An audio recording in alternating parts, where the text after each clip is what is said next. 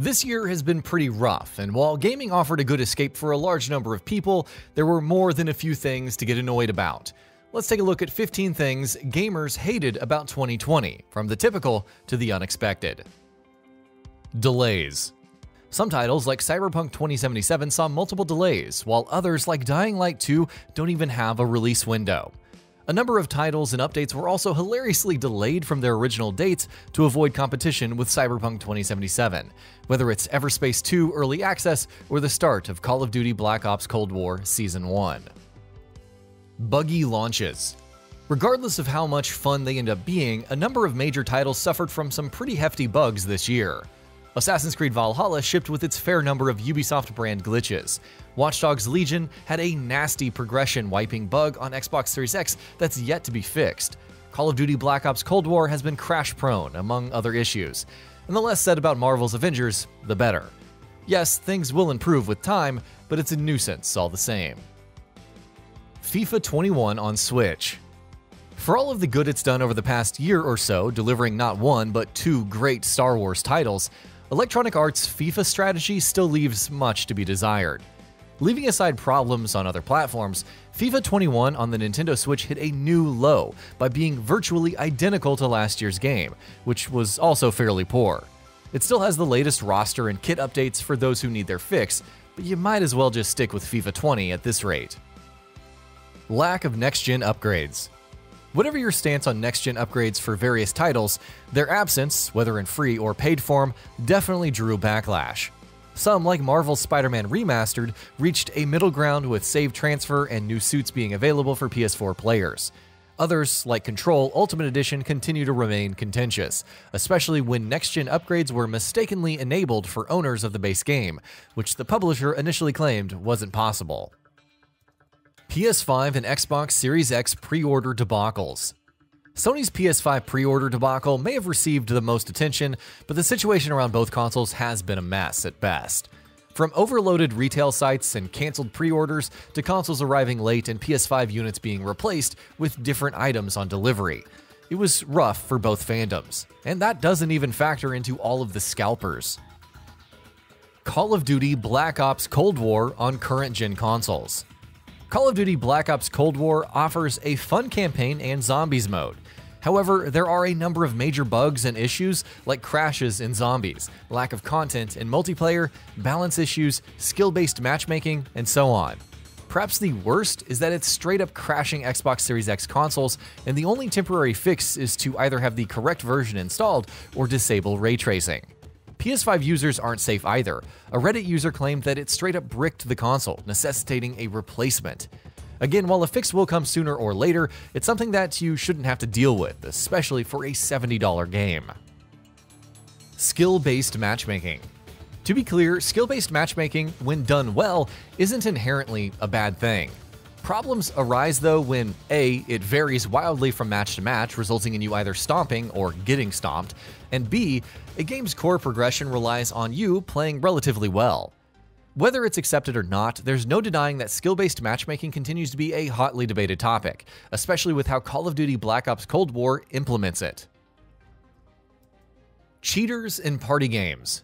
Cheaters suck in just about any game, but why would anyone cheat in games like Among Us, which saw an astronomical rise this year? These are meant to be fun, lighthearted games where playing on a level field adds to the fun. Maybe it's just the desire to run roughshod on unsuspecting players, or to win at any cost, but it just makes no sense whatsoever. $70 games. Players have been dreading a price increase for games, and this year it finally happened with some full-priced, big-budget games being priced at $70 for Xbox Series X and S and PS5. The reasons, from data suggesting that an increase was a given after all these years to justify cost of development, were diverse, but reactions remained mixed. It also doesn't help that titles like Godfall and Call of Duty Black Ops Cold War are priced as such despite having so many issues. Microtransactions in $70 games. Of course, it also doesn't help that despite games increasing in price, many companies are happy to keep plugging in microtransactions. NBA 2K21 is the biggest offender by far, due to its multitude of microtransactions, but even upcoming PS5 titles like Destruction All-Stars aren't exempt. Time will tell if more companies hop onto the bandwagon, but either way, it's truly the worst of both worlds. Limited time game releases. Fear of missing out, or FOMO, is a manipulative but ultimately effective marketing tactic that video games have used for years. Nintendo is no stranger to this with its mobile titles, but this year saw it experimenting with limited-time, full-priced releases. Want to pick up Super Mario 3D All-Stars, the long-awaited collection of 3D Mario titles for the Switch? Well, you'd better do so by March 31st, 2021, because it'll be gone after that, both physically and digitally. Scummy as it was to do this for driving up sales, it was a success with the collection selling over 5.21 million units worldwide in just 12 days. Platform exclusive anything.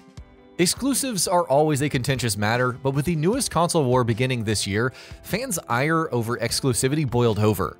PlayStation players got Zombies Onslaught and Call of Duty Black Ops Cold War for a year, with Spider-Man in Marvel's Avengers and titles like Final Fantasy XVI being exclusive.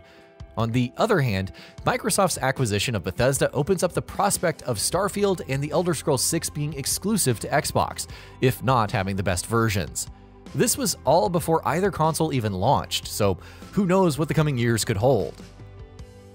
Xbox Series X and PS5 performance. Blame it on all the marketing hype surrounding 4K-capable consoles, but not everyone was happy with the performance of some titles on Xbox Series X and PS5. Yakuza Like a Dragon was criticized for only running at 1440p 60 FPS on Xbox Series X, while Watch Dogs Legion and Assassin's Creed Valhalla reportedly offered dynamic 4K on both consoles. Graphical quality is higher and performance is often better than previous gen versions, but again, thanks to all the hype, some felt annoyed on not receiving their promised 4K 60 FPS performance for all titles. PS5 size. Say what you will about the PS5's design, whether it looks futuristic or like a fancy router, but one thing that many took issue with was its size. It's absolutely massive, and while this may not be a problem for someone with a desktop setup, home theater setups faced issues. Some were content to simply keep it behind their TVs, which is kind of funny when you consider how Sony wanted the console to be the centerpiece of one's living room. But hey, at least it's relatively quiet and has effective cooling. Terrible remasters and remakes. While this year saw some great remasters and remakes, Final Fantasy VII Remake, Mafia Definitive Edition, Black Mesa, Demon's Souls, and Command & Conquer Remastered come to mind, the terrible ones stood out as well. Warcraft 3 Reforged, 13 Remake, and Mafia 2 and 3 Definitive Edition were simply terrible, trampling all over players' fond memories of the original games. One can only hope that this new generation brings better remasters if nothing else. And that about does it for this video. If you enjoyed what you watched and want to see more from Gaming Bolt, you can always hit that subscribe button and turn on the bell icon next to it. That way you will never miss any of our videos.